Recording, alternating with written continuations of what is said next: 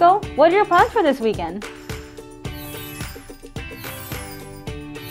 Wow, it looks like a really busy weekend. What are you gonna do at the bank? Oh, you're gonna make a deposit.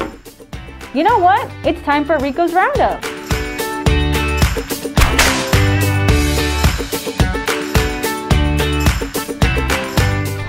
Hey everyone, welcome to today's segment of Rico's Roundup.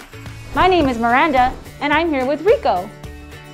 Today we're going to talk to you about how you can make a deposit into your Rico savings account here at the bank. Yeah, Rico, that's right. Remember when we talked about your account growing and growing? Well, in the banking world, a deposit means adding more money to your bank account. Exactly, just like putting money in your piggy bank at home. When you arrive at the bank, you can either go inside to the lobby to visit the teller line, or you can drive through the motor bank. You will need to give the teller your ATM card so they can look up your account. You will also need to know how much you are going to deposit, so make sure you have that amount ready.